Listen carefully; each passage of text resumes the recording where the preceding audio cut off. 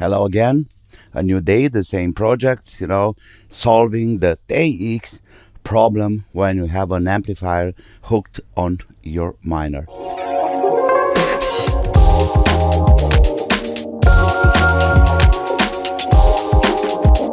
So let me show you close the install finally. Don't laugh about it's just an improvisation, it's an experimenting field. Here I have my antenna going up on the roof.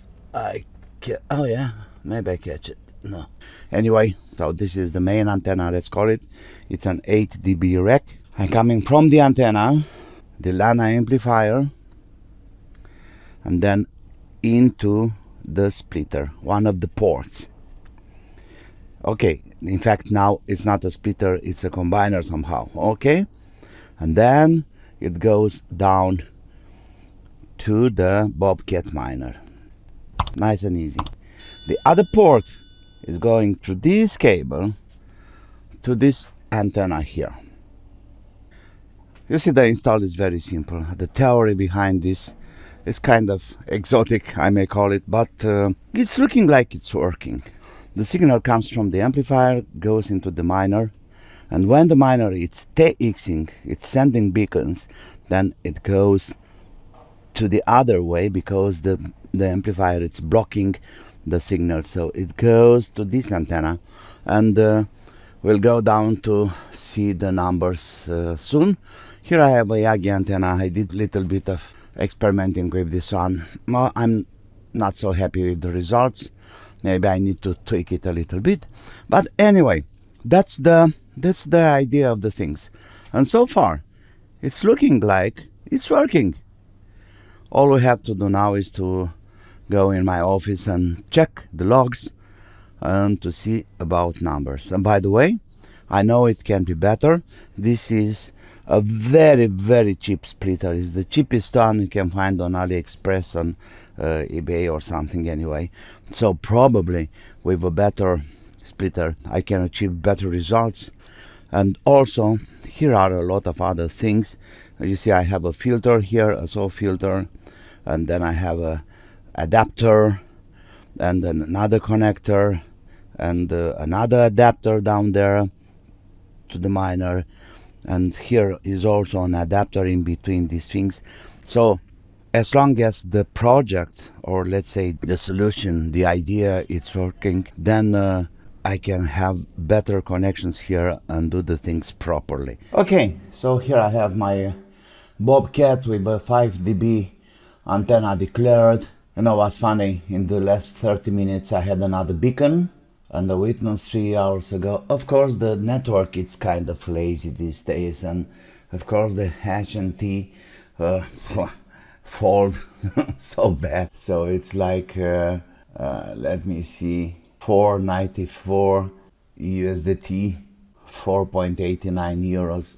You see, going up, going down. I think it's gonna stabilize around 5 or this number. Anyway, you see, the point is, take it like a sport, take it like a ham radio, why not? So for me it's a kind of challenge. It's not a matter of making money, it's a matter of testing ideas and equipment and just fun. 99% fun, if I may say that. Okay, so let's take a look at this guy, Bobcat, with the crazy install, with the splitter. And you know what's funny? There were 2 beacons in the last hours. So we got one here with 14 witnesses, and I got another one with 13 because one is invalid. Here we are. So if you consider these numbers here in 2nd of September, this was with the Lana and with the Heltec miner. Better numbers, -115, 115, and -15.2. And now with this new setup I have -133 with -22. Obviously lower numbers, but like I said before, that's just an improvising install there. I have 3 adapters and a lot of connectors and stuff like this. So I can, once I see that the splitter, in fact, splitter combiner, you know, is doing 2 jobs in the same time. It's kind of combiner when the antennas are receiving, and it's a kind of splitter when the TX is going to another way or something. Anyway, the point is that the TX beacon is going out, and this is very important.